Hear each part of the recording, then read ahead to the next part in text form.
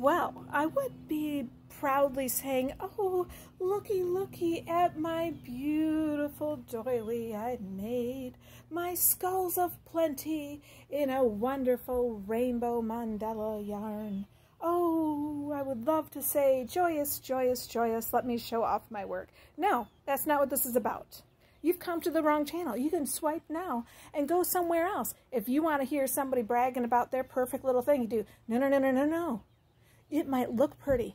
It might be huge. It might be 41 inches from there to there to there to there. No, no, no, no, no, no, no. I'm not bragging about this thing. No, because of the fact that I spent days and days creating this thing. And then because I ran out of yarn, I painstakingly took 4-ply yarn up here and moved it to 3-ply so that way it would blend in. And then I took apart the mandala yarn and blended that yarn painstakingly into the purple.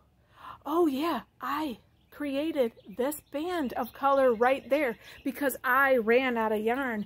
Then, to make matters even worse, as I'm going to put it onto the umbrella frame, I noticed I ran out of little covers for the end of the frames. Oh, why might you ask? Well, look, count the red skulls in the center there.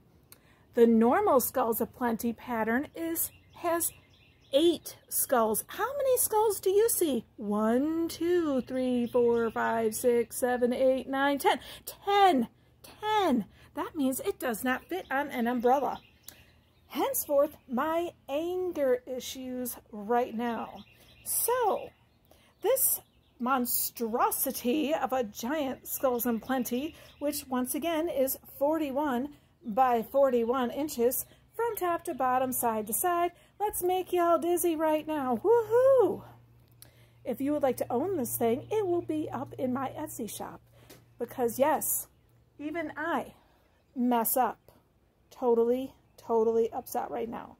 I want to go crawl underneath the rock. Who wants to join me underneath that rock? I need a rock.